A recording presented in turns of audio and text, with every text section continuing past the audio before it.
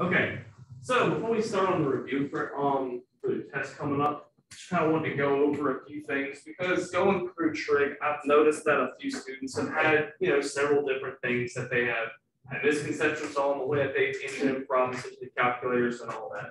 So before we start, I'm going to go ahead and point out two questions. I actually gave like an assignment to my 7th block class a couple of days ago, like whenever we first went over this. It's something that y'all didn't have, but it's an assignment that I gave them in particular.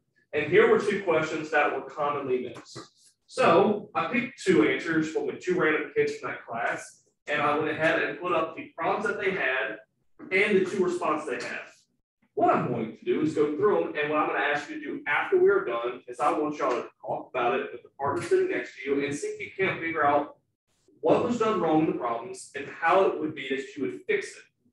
So the first one, number 3, it was a right triangle where you had one side that was represented by the letter X, so that's what you were solving for, and you had another side that was 6, and the angle of the problem was 32. They went ahead and they wrote from the triangle here that they used tan 32 is equal to 6 over x.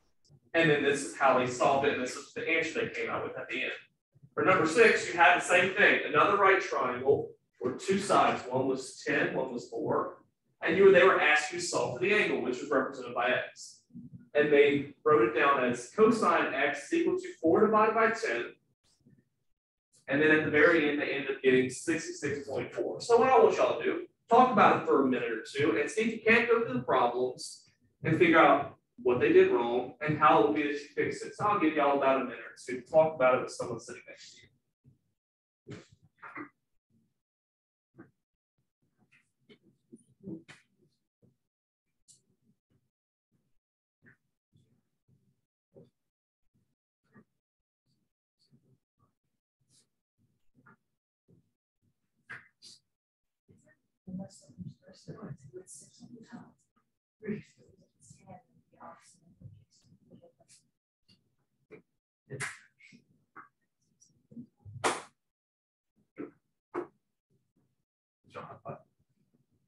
Good job.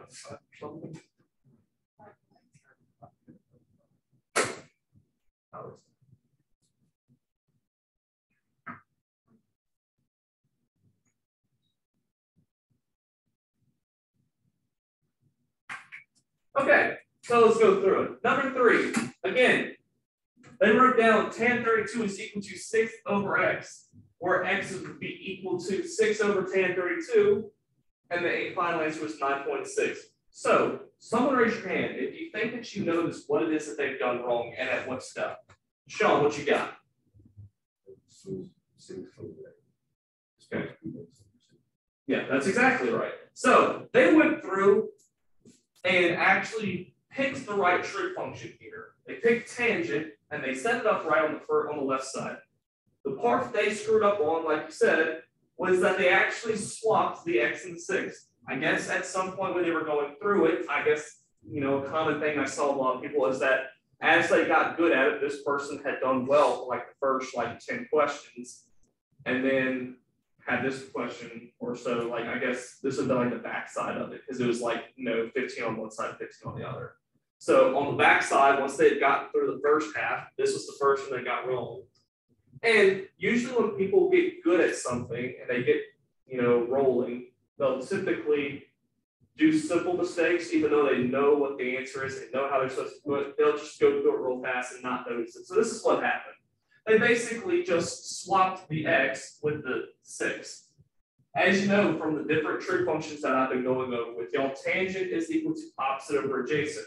If you look at it, the x is the opposite, the adjacent is the 6. So all they had to do was just flip it back and they got the right thing. But by doing this, it screwed up the rest of the problem. So this is the issue whenever you do go too fast. Sometimes it can mess up everything else, because what ended up happening was they moved the x over to the left and they swapped the tan 32. If you actually were to do this the right way, where it was supposed to be the 6 on top, you wouldn't actually end up with the division problem at the end. You'd end up with a multiplication. So when you mess up really tiny things, it messes up everything else below it. So the advice for number 3 I would give y'all is whenever you're going through it, even though you know what you're doing, Don't go too fast. You can make simple mistakes and you'll get a question wrong when you know what you're doing. So number 6, cosine x is equal to 4 over 10, which ended up at the end giving them 66.4. So someone else, raise your hand and tell me, what do you notice about this? What you got, Amir? So they use cosine instead of sine.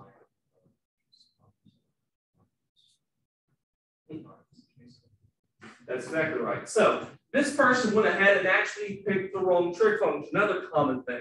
So I told you whenever we're going to take our test, the first thing that you need to know is 3 trig functions. It's an absolute must for your test, and it's going to really help you on your leap and everything else going forward.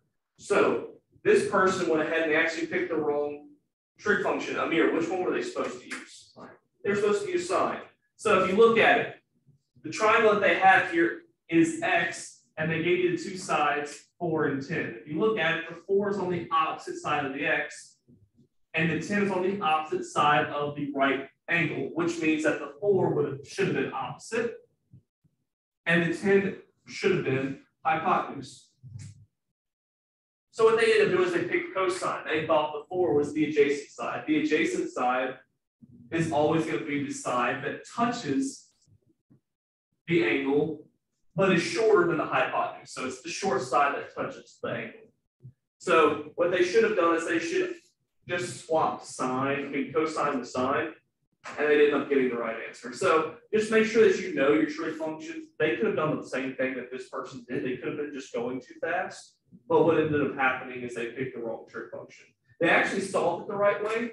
They did actually go through here and do the inverse of the trig function. So if they would have picked sine, they actually did the second step right, and they would have ended up getting the right answer if they had done it that way. So they did do some good things. It's just be careful which trig function you use, because even if you know the process, you don't pick the right trig function, you'll get the whole question wrong. Anyway, all right. So go ahead, if y'all are writing these down inside your notebooks, you can put them up. You know, take out your review packets, because we'll start on that here so we get ready for your test.